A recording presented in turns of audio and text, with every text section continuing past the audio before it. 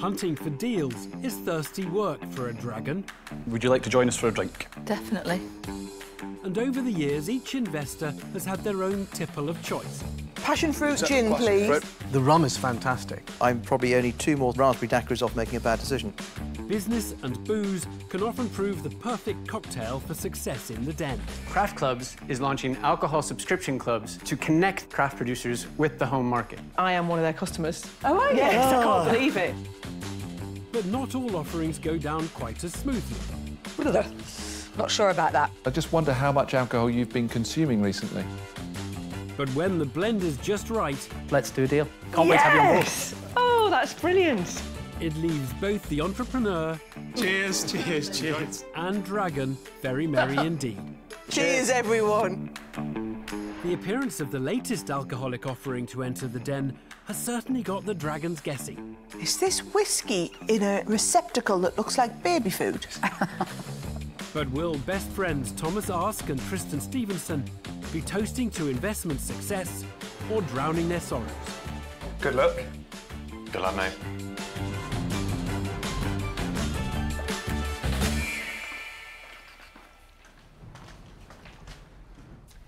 Hello, my name's Tom, this is Tristan, and we're here to pitch for £75,000 in return for 10% of our company, Whisky Me. Whisky Me is a subscription-based membership that sends 50ml samples of premium single malt whisky to our members on a monthly schedule.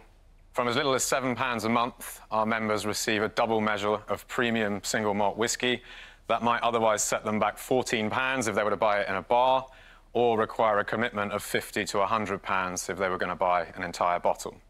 The company was founded in 2017, and since then we've grown from 0 to 2,300 subscribers. In your boxes, you have a selection of 3 different single malt whiskies in pouches, and we'd also like to invite you to ask any questions that you have. A whisky subscription club that delivers a diversity of single malts straight through your letterbox is the proposition Thomas Aske and Tristan Stephenson are hoping will be a neat idea for the Dragons. You just want to warm us up before we ask any questions. Very good ploy. I like your plan. They're looking for £75,000 in exchange for a 10% stake in their business. You're in heaven, aren't you? Absolutely. Tej Lalvani is eager to engage with the whisky wannabes.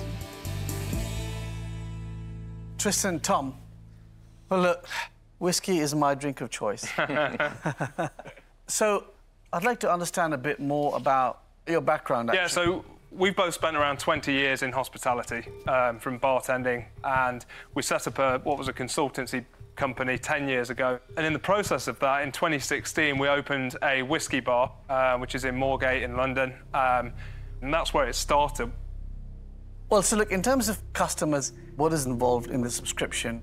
So if you were a sort of member that had just signed up on a monthly, every month you'd receive a pouch in a biodegradable envelope coming just like that through the letterbox. That is it. Drops onto the mat, there you go. So I think the fact that you've done it in a pouch is really interesting because it's just so different to what people expect and think of it, and it's just so practical. What I would say, though, is I think it looks a bit like a children's puree baby type thing. I take your point. I mean, it's bright, it's colourful. It could be and has been confused with other types of food packaging, but of course it was designed to actually fulfil a purpose. We are far better value than our competitors because of that pouch, because it doesn't break, because it fits through letterboxes, so people don't have to go to the post office to go and pick up the whiskey delivery that never arrived. And we're very much committed to the liquid. And so whenever someone questions the container, that's just an opportunity for us to say, look, these are great liquids. You should be thinking about the liquid, not a glass vial, you know? Tristan calmly defends the product's packaging under criticism from Tej Lalvani. Deborah Meaden now wants to spill all on how she became a whiskey connoisseur. I hated whiskey with a vengeance. And how romantic is this? I learnt to drink whiskey in Africa with a guy who was we were sitting overlooking the plains of Africa, and he was insisting on me learning how to drink whiskey. I didn't know you had to learn to drink whiskey. I just thought you could drink it. What's the way of drinking whiskey, then? I'd like to know that. Well, I didn't like it because I used to taste it and I would get it at the back of my throat and I'd be... And I was told, breathe in, sip and breathe out over your whiskey. Don't breathe in. And it's the breathing in that was giving me the feeling about it. And he's absolutely right. So, so there you go. Yeah, give it a go. I'm going. Which one's the best one to try? Try the Altmore 12. It's probably the lightest of the three if you want to go in. Anyway, that's my my whiskey story. So, that's good. A very dear friend of mine who was sitting in that chair in Dragon's Den for many years invested in a gin club subscription model that has been unbelievably successful, but partly because the gin companies were seeing them as a marketing tool. So a lot of the product was free. Now, that obviously relies on you getting enough eyeballs to make it actually worthwhile. But is that where you're thinking this is going to go? 100%. We realised that that is exactly the way to pitch it to brands, is actually this is a sampling opportunity to get your liquid onto the lips of X many thousand people that want to know more about the category, that absolutely love whiskey. So what are you missing? I mean, to be honest, you've got a lot of experience. You've launched this. You've done really well from the word go. So which bits do you feel you're missing? We're not missing anything in respect of knowing the whiskey industry. What we're missing is the help to expand it, to grow it. We don't have any experience taking a brand from this sort of size and turning it into a multi-million-pound brand. And it feels like if we don't do it right now, then we'll miss the opportunity. So it's key from our point of view to get the right expertise on board. The entrepreneurs have dreams of whiskey world domination. But Tuka Suleiman wants to see if the numbers they've generated so far tot up with these grand plans. Great idea. So what's the turnover? This year it will be 223,000. Gross profit? 85,000. Yeah. Net is about 52,000. What's your prediction for next year and the year after? So our plan is 450,000 at the end of year one. Gross profit? I think it's around 150,000. Yes. Net profit? 90,000. So turnover for the following year is 1.7. Yeah, 1.7 million. Yep. And then gross profit? I believe it was around the 420,000 with around 350,000 net. So you're telling me that a 1.7 million turnover business will only need 90,000 to run? Yeah, well, the question is, what do we need to spend money on to run it? I don't know. Tell me, it's your business. Well, this is it. There's us. Your salaries. I mean, this is true. I mean, our goal with this is to grow it to such a stage where we can sell it, and we would prefer to not take salaries and to funnel money back into marketing. But even if you push the salaries to one side, you're going to go virtually, 6-7 times bigger, and you're telling me you have no overhead. Yeah, sure. The reality of these figures is that as the business expands, you will have to have audit fees, you'll have to have insurance, you'd have to have all sorts of overheads, which you may not account for today.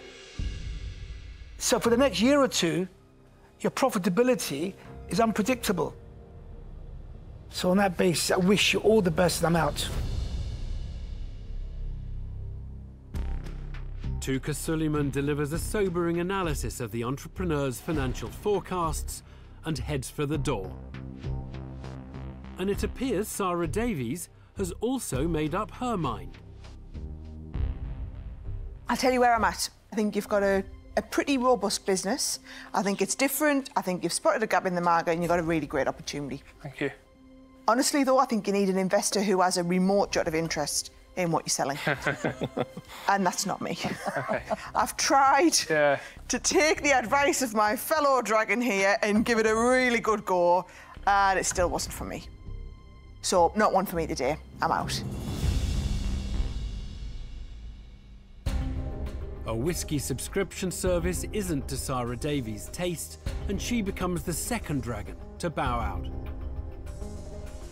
Peter Jones has been quietly drinking in the pitch so far, but has the pair's offering hit the spot? I've got one of my guys that's coming to mind that I work with, and he always said to me, if there's any business that comes into the den there's a pitch about whiskey, I beg you to invest in it. Because I believe that it's going to be the next craze. So I'm going to make you an offer. And I'm going to offer you all of the money, but I'd like 20% of the business. Thanks. OK, thank you. Peter Jones takes a shot at investment with an offer, albeit for twice the equity the duo wanted to part with. Does whiskey lover Deborah Meaden also want to contribute to the company's kitty with some cash? I think you guys, you've got a really good instinct about this. I mean, you've lived in this world. And I think I can certainly help in terms of growing your market. So I am going to make you an offer. I'm going to offer you all of the money, but I want 20% of the business. OK, thank you. Thank you. Well, I think there's a lot of potential. You can really grow this internationally, and, you know, I'm passionate about whiskey.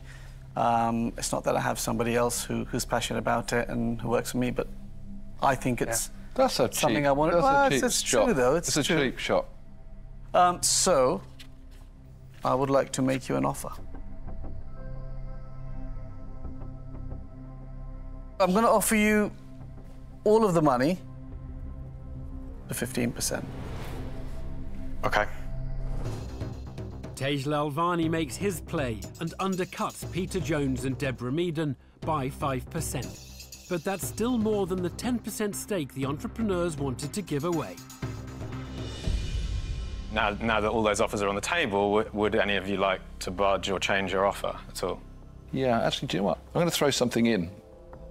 What about 75,000 for 15%? On the basis of the fact that sometimes 2 dragons are better than 1, and I'll share it if Deborah would share it.